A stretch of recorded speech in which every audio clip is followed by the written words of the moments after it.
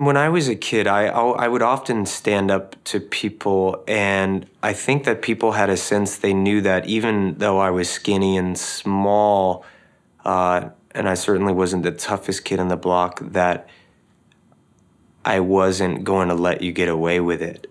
So there's something to that, to standing up for yourself and saying, you know what, no. Because a lot of times, you know, the dog's bark is worse than the bite. So I found that to be true a lot of times.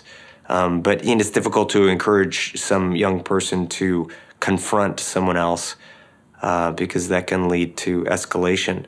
But I think it's okay to stand up for yourself.